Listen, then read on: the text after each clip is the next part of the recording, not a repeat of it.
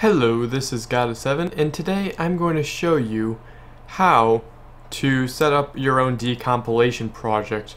Now, you're going to need Ghidra set up as I did in the previous tutorial, but you're also going to need DevKit Pro, specifically the PowerPC branch, but I recommend just installing all parts of it just for the sake of having. I'll link that in the description below. Anyways, you'll also need this Python script and the game you have of your choice.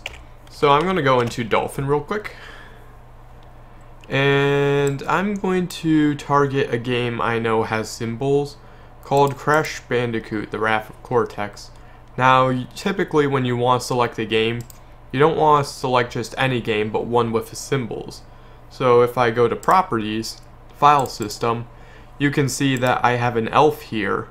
That's good. That's exactly what we want, because this will provide us with the symbols we need. So I'm going to extract this file, and I'm going to go to Desktop, Tutorial, extract the elf, and you're also going to want to extract the dol. And here we go. Just put it here. Alright. Now I'm going to just put all the stuff in a new folder. And next thing we're going to do is start the disassembly. Stuff like sudo pip3 install capstone, because this actually uses capstone. And you can see I already have it satisfied. But once you do that, you run the script, and this will take some time to complete. Alright, and you can see it's done, and we now have this massive asm.s file. I'm just going to go ahead and close my current SIM-info. And I also made this notepad for here with section info, and this will help you out. I'll put this in the description, this note right here, but I'll explain this in a second, I mean. So when we open our ASM file, we have various sections, set registers, and code, and data, blah blah blah. Okay, that's cool and all, but how do we navigate this? Well, you see, these things are sections that are here. So we see we have two text sections. So that first one's going to be text. That second one's going to be .text, or I mean, the first one's .init, the second one's .text. So we know for a fact that we can replace .text0 with .init, and we know for a fact we can replace .text1 with .text. Okay, but what about everything else? See, we have 4 different data sections, but according to our chart right here, there's 8 possible datas we can have. We figure out what each one is by loading our program in Ghidra. So I'm going to open up Ghidra.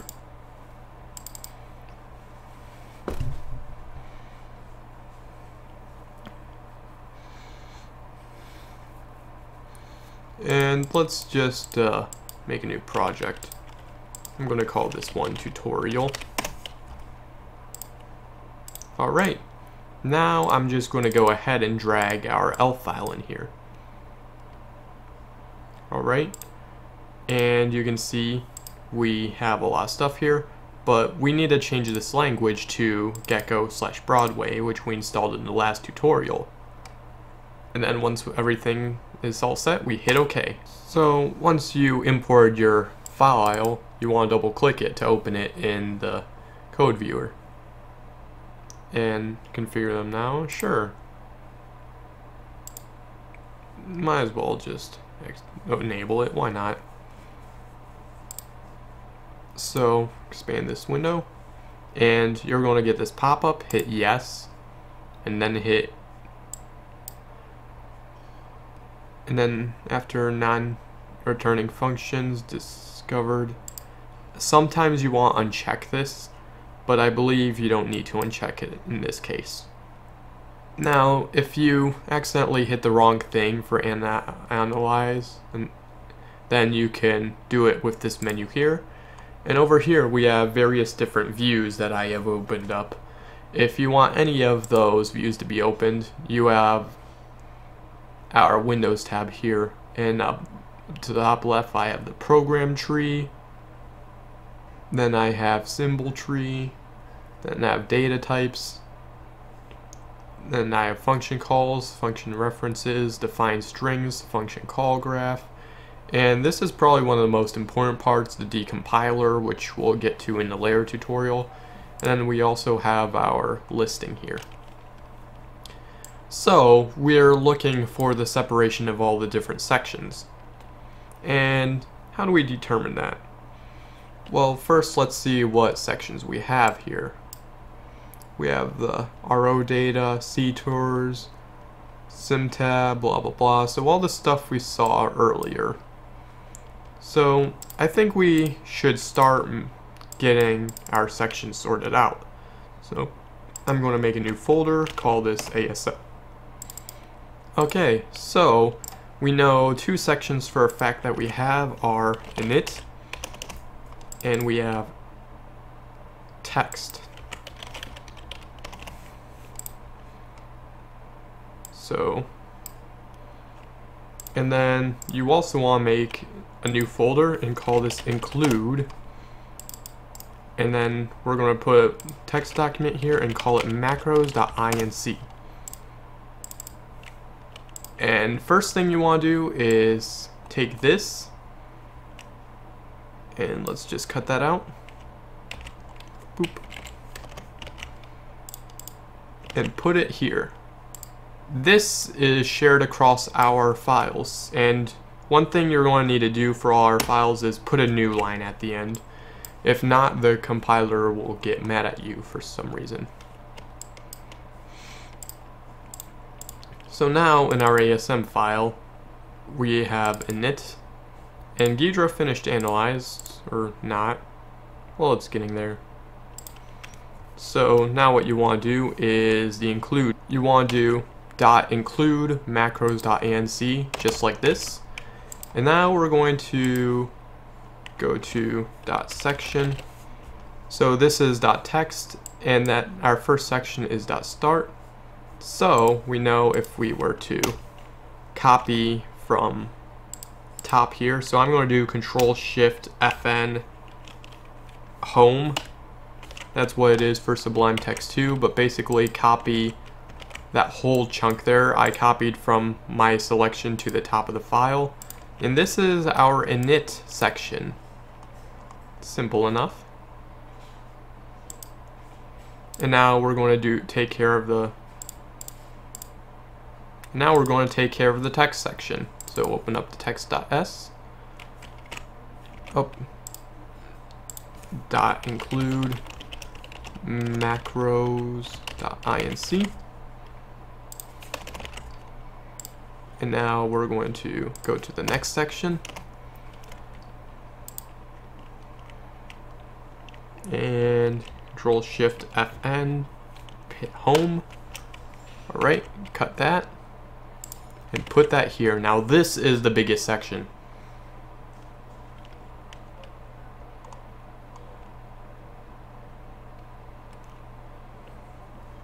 Alright. Be sure to save that. Okay, so now with that's done, we're going to figure out what this data section is here. So I'm going to go to this label right here in Ghidra, and let's see what it is. It's CTORS.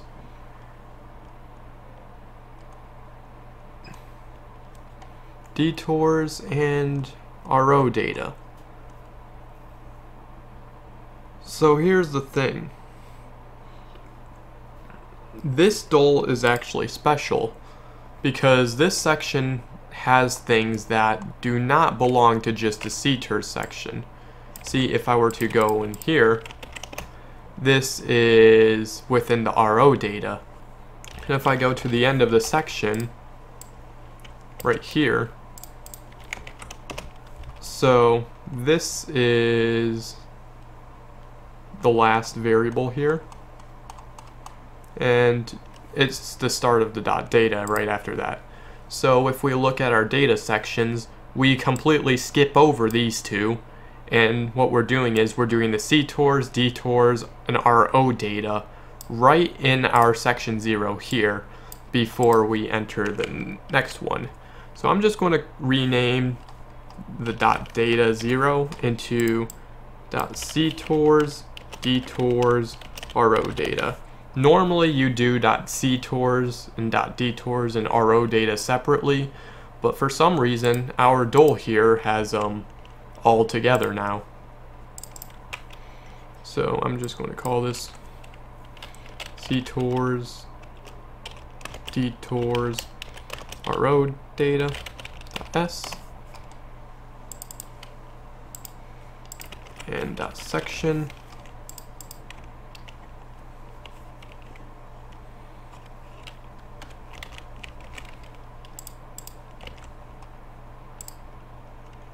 Alright, remember the new line.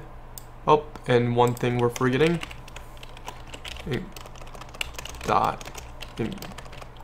Include macros.inc. Alright, so now let's figure out what this section is. If we copy this RAM address right here, and go in here, it's the start of our .data section. Okay, so we name .data1 to .data. Place all.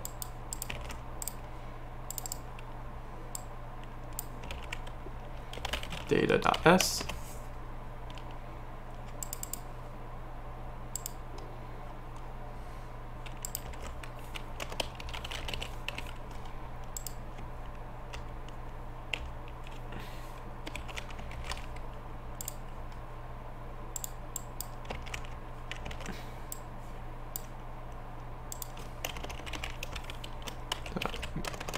Include macros.inc.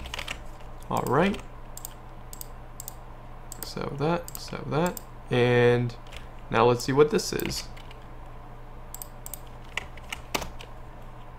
This right here is our SDATA. So now we're going to do SDATA.s.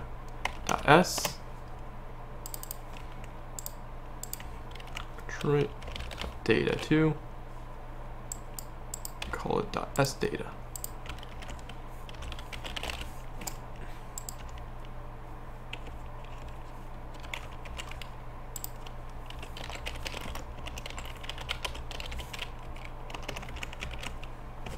Here we go. And now we're getting close to the end.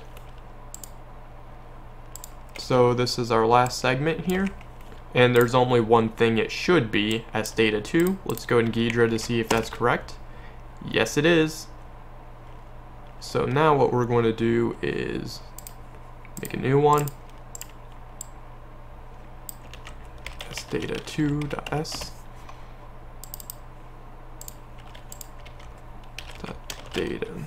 Now we're going to rename .data3 to SDATA2. There we go.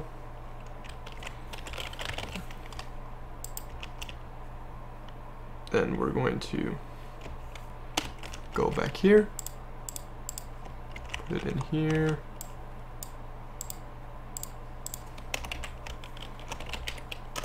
whoops, .include macros.inc.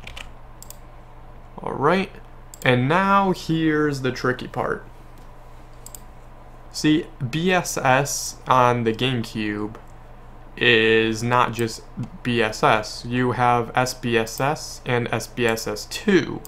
Some games don't include SBSS2, but some do. So we need to figure out where our SBSS section begins.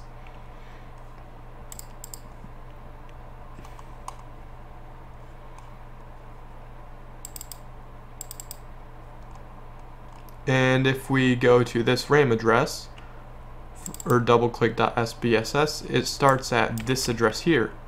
So we're going to search for that, and we're greeted with this label. That means this label right here is the start of SBSS. But do we have any SBSS2 data? No, we do not, because this game does not have any SBSS2 data. So once we go over here, we're just going to highlight everything from here to the end.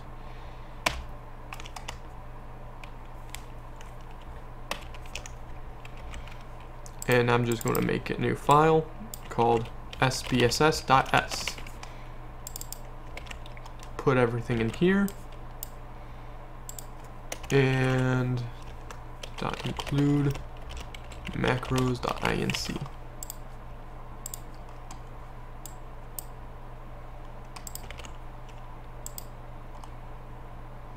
And lastly, this should be the BSS section. So just cut this out.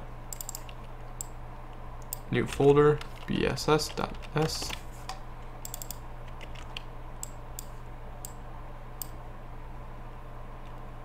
And here we are. Include macros.inc. And there we go. We have all our sections up and nothing in the ASM file. I'm not going to save the changes though in case we need them. Oh, hang on a second. Something tricky here. Can't forget to put the SBSS there. So there, we have all the sections.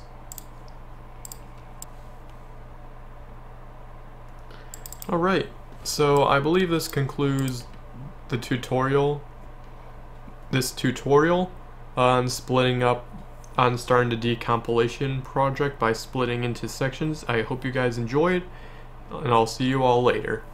Check out the next episode on how to get our split up sections back into the original code.